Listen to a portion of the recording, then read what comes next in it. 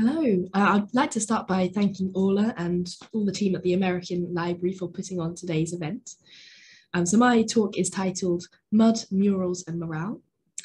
And I'd like to start the presentation by taking you inside the Nissen hut, located on an airbase deep in the Norfolk countryside.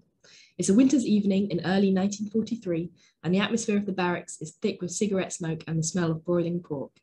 Above the noise of men chatting is the crackle of spattering grease as potatoes fry on top of the pot-bellied stove.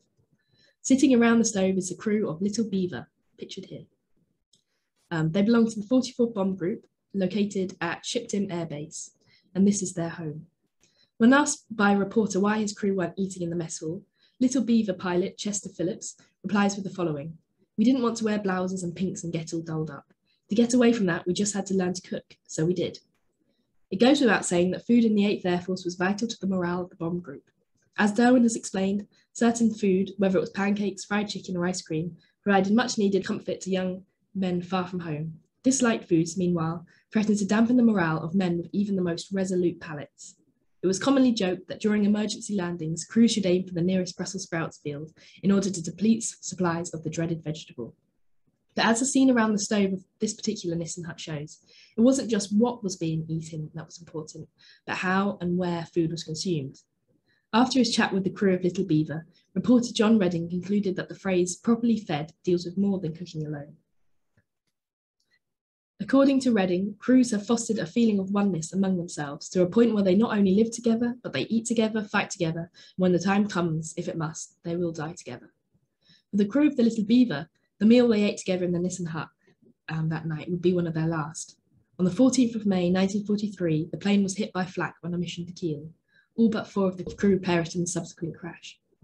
Little Beaver was one of many B-24s and B-17s lost in the first year of the 8th Air Force's operations. In 1943, bomber crews were tasked with a 25-mission tour of duty. Most crews never made it past their 5th.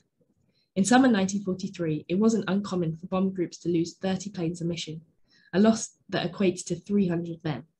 During this dark time, flight surgeons recorded increasing numbers of stress-related symptoms among combat crews. Nausea, weight loss, and tremors chief among them. Morale was at an all-time low as flyers came to terms with their own mortality. Conditions at the newly built bases didn't help matters, with Spartan accommodation and drab surroundings doing little to boost morale. The group commanders, finding ways to distract men from the horrors of battle became a priority. As a psychiatric consultant for the 8th Air Force stated, "A flyer is a human being with a sensitive set of nerves, muscles, and emotions. To most flyers, life in the war is a strange, chaotic interlude. The whole experience is uncomfortable and artificial, with no relation to any life that went before. This is obviously true of actual combat, with all of its horrifying experiences. It is equally true of the unspectacular daily routine, in barracks and muddy fields. It quickly became clear to group commanders that in order to counter the strangeness of life in the air, they'd have to make life on the ground as familiar and comfortable as possible." As this presentation will show, by the end of the war, many of the drab RAF buildings had been transformed into homely spaces, decorated with murals and kitted out with all manner of luxuries. Over the next few minutes, we'll tour a typical 8th Air Force base and glimpse inside the clubs, mess halls, and private dining rooms where men spent much of their time. So we're just going to change over to Google Earth. So here I have a site plan for Flixton, otherwise known as RAF Bungay, which was home to the 446th Bomb Group. So this is on a 1945 image. You can just see what it actually looks like today. So this is 2021.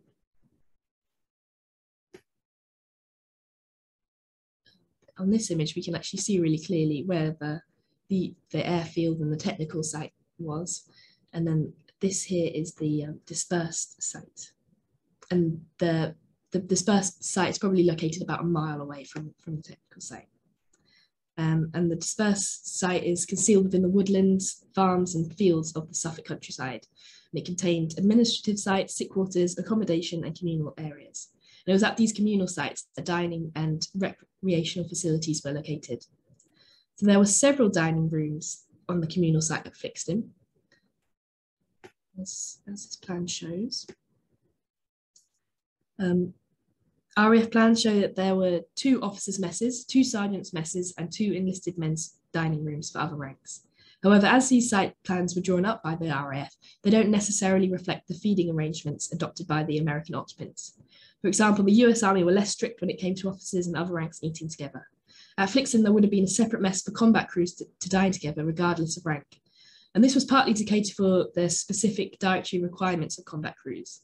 So early on in the air war, it became clear to doctors that gassy vegetables, for example, could have painful effects at high altitude, hence why air crews were fed a controlled diet. And this arrangement also meant that combat crews could eat together as a small family unit before a mission. And this offered an opportunity to develop rapport outside of the confines of the bomber. So here it's most likely that the combat crew mess was located on this particular communal site. So there's 2 communal sites overall, and this is a more southerly one. So I'm just going to go back to my presentation. So here we have a few photos of mess halls. We have some of the kitchen staff preparing food. Here a gunner stands outside his gunner's mess. As you can see, the sign said it says no ground personnel allowed, and it was quite common for ground personnel to be fed in separate buildings, which did create some tension, especially for the ground personnel who were working long hours on the airfield, and then they had to trudge all the way back to their mess, which was often quite far away from where they were working. Okay, so for combat crews, the one meal remembered above all others tends to be the pre-mission breakfast, which would have been served as early as 2 AM on some mission days. A recurring notion in veterans' accounts is that air crews were fed better quality food depending on the threat posed by the mission. 303rd Bomb Group radio operator Ben Smith remembered, "We could have pancakes, eggs, sunny side up, or any way we wanted them. To me, it seemed a somewhat macabre occasion, and I found their jollity very disquieting and out of place. I could eat none of the breakfast anyway. Even to this day, I have butterflies before breakfast." For others, the opportunity to eat fresh eggs rather than the powdered variety helped to take their minds and their stomachs off the impending mission. From 1943, crews were fed on American rations, typically supplemented by local produce as and when it was available. Mess halls usually comprised of 2 Nissen huts joined in the middle by a kitchen. As this photo shows, this is some kitchen staff, I believe, at Grafton Underwood, preparing turkeys for the Thanksgiving meal. And you can just see to the right-hand side, there's a Nissen hut. So the kitchen is located in the middle, and there would have been serving hatches on either side. And we've also got a picture here of Thomas Kybelski. And he was a baker at Thorpe Abbott's, and he actually went on to open 3 bakeries in Michigan after the war. And the kitchen would have been subdivided into different areas. So there would have been the bakery and different food preparation areas. And most mess halls were designed to provide meals from between 500 and 1,000 personnel at each sitting. While there was no electricity in the kitchens, hot water did allow for the operation of huge dishwashers, relieving some pressure from the overworked kitchen staff. And there was a difference in the facilities provided in the officers' mess and in the enlisted men's mess, as the 2 photos show. However, the tables would turn on Thanksgiving and Christmas, where it was tradition for officers to serve enlisted men. Let's put some photos here. Holidays also offered the opportunity for improved rations. We've got a menu here from Thorpe Abbott's, which shows what was on offer on Christmas Day, 1943. We've got chicken gumbo soup, roast young turkey, and then all of the trimmings, cranberry sauce, bread dressing, snowflake potatoes. So especially for wartime standards, it would have been a very luxurious meal.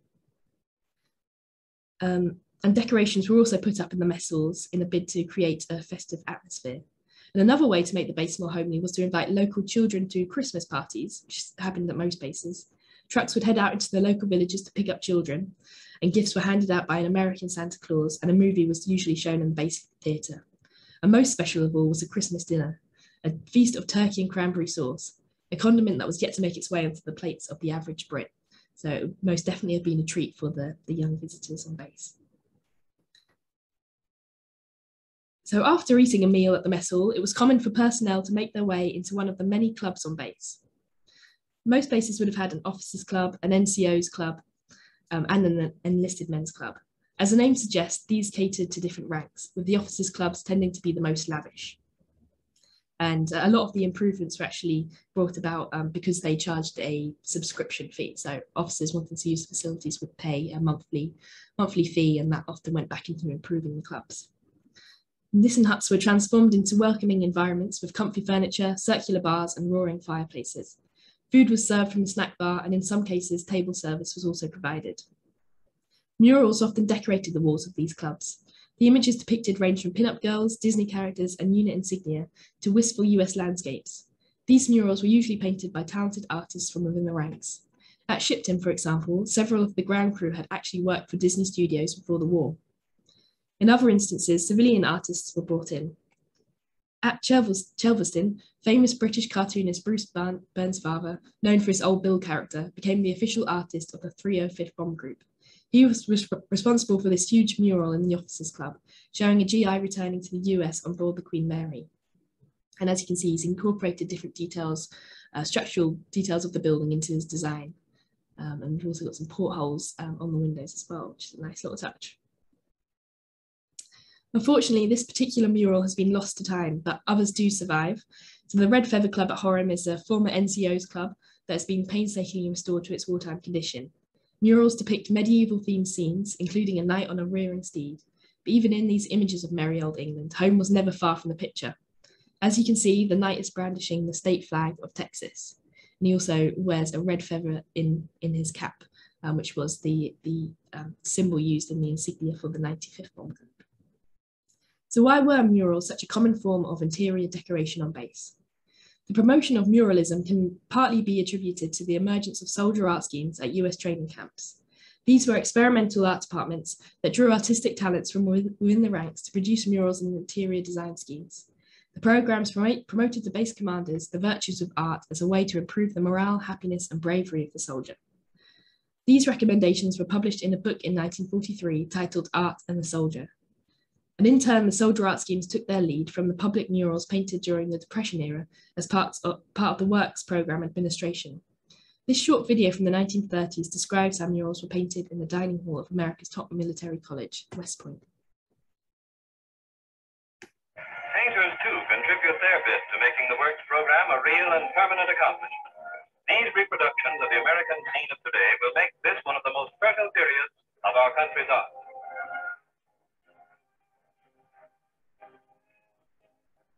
Some of this work is done on canvas, but much of it is created on the walls of our schools, libraries, and other public buildings in the form of mural paintings. Of particular interest is the great mural in the mess hall of the Military Academy at West Point, depicting great warriors of history.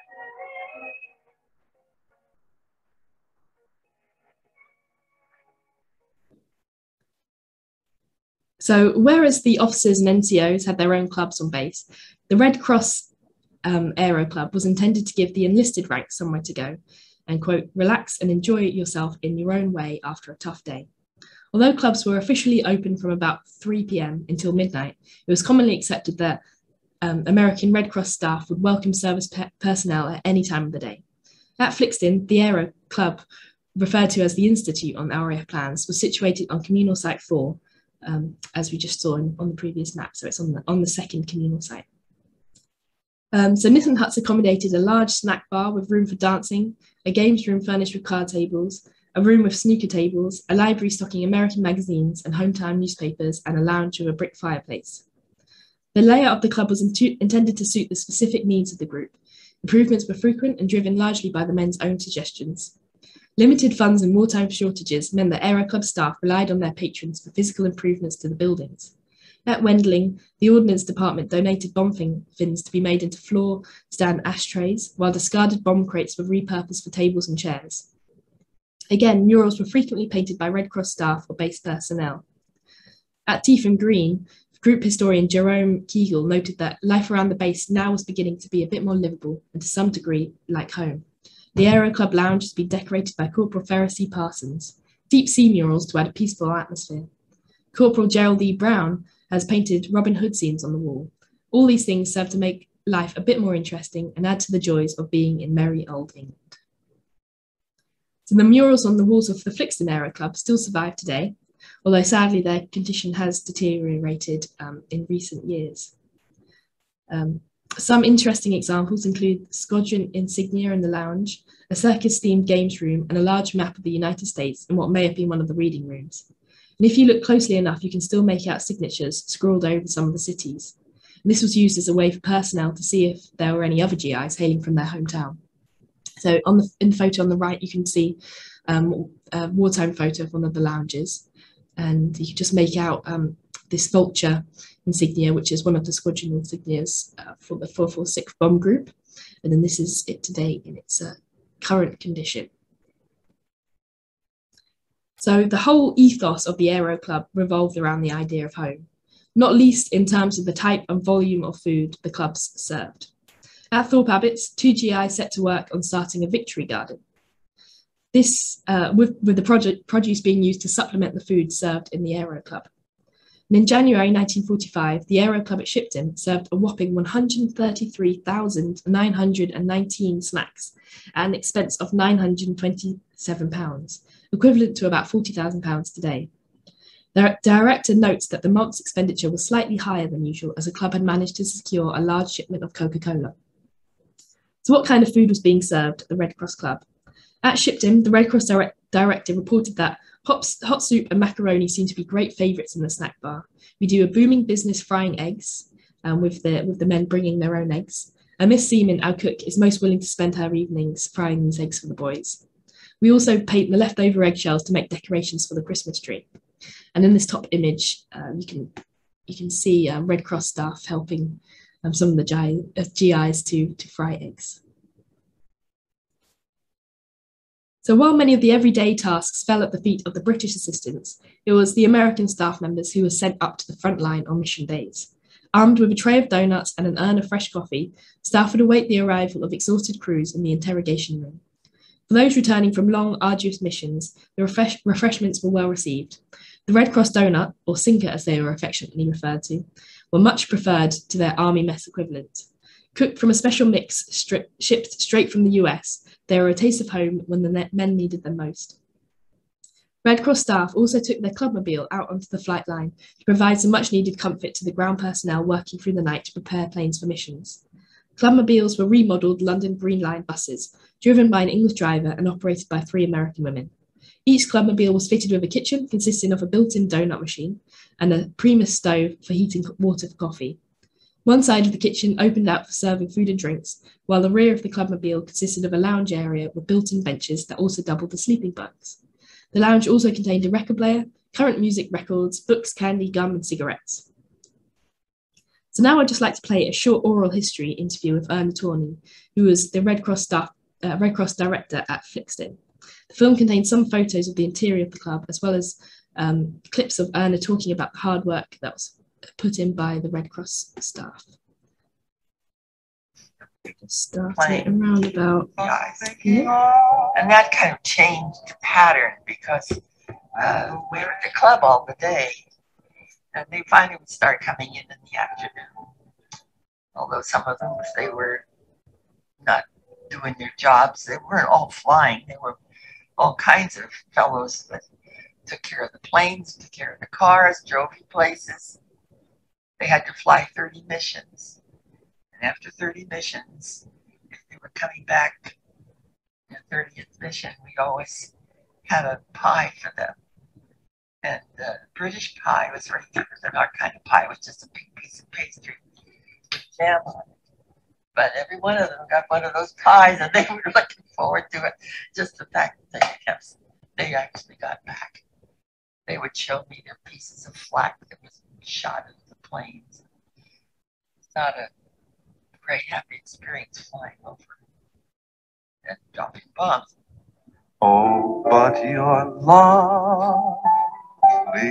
We had several nice big Quonset huts. We had a little table, and there was a big, huge room with 2 pianos, music, and in the evening, the cards, and they just sit around and read. We had library books.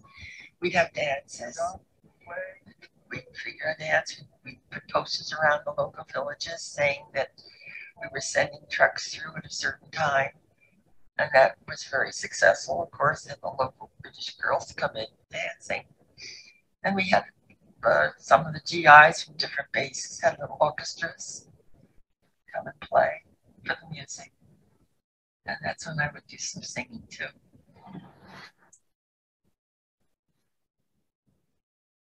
Okay.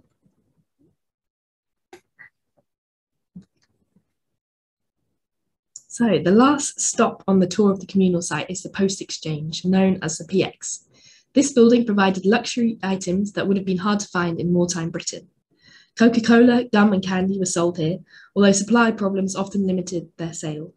The PX also provided a gift service, where personnel could order presents to be sent home to loved ones in the US. Over time, the PX offerings became more ambitious. In 1944, some base PXs were kitted out with a soda fountain to provide Coca-Cola on tap and ice cream counter freezers. And I think you can see them at the Post Exchange at Deanthorpe in this picture. However, US military officials were wary of how this would look to their British hosts, who were struggling with rationing. The solution was to install the equipment out of sight of any passing British civilians. At Poddington, the new soda fountain was so popular that they managed to issue roughly 21,000 glasses of Coca-Cola in its first 18 days. So by the time the Americans left in 1945, the communal sites at the 100 or so USAF bases had been transformed into domesticated and Americanized spaces. The improved facilities not only gave the personnel more choice when it came to eating and drinking, but also the surroundings to be able to properly relax after a hard day's work. It goes without saying that the sustained morale of the 8th Air Force owes a lot to the hard-working ground personnel who endeavoured to carve out homes away from home in East Anglia. I hope you enjoyed that whistle-stop tour of the communal site, and please let me know if you have any questions. Thank you.